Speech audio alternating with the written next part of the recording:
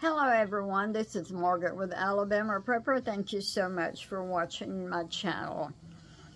I saw a little article on TV today. I don't know who put it out. Someone just shared it.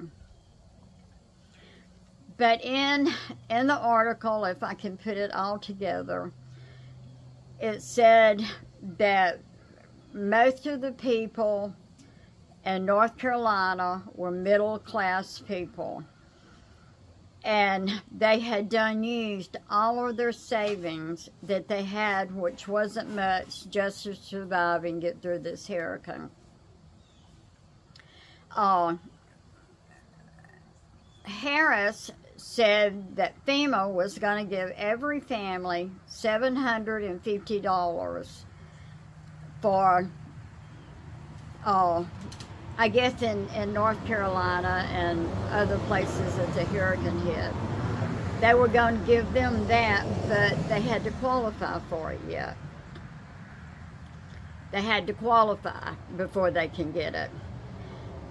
So anyhow, Biden says that they've done all they can do, that they can't do anymore, that the American people have got to step out and help these people in these hurricanes.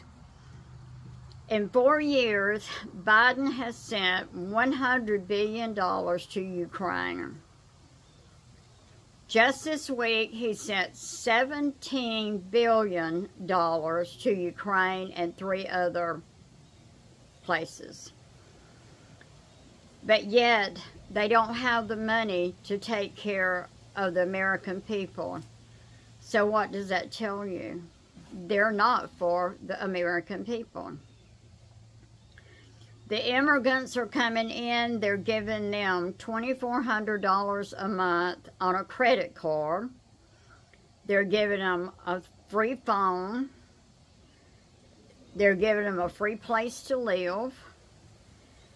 They have things better than we do in America.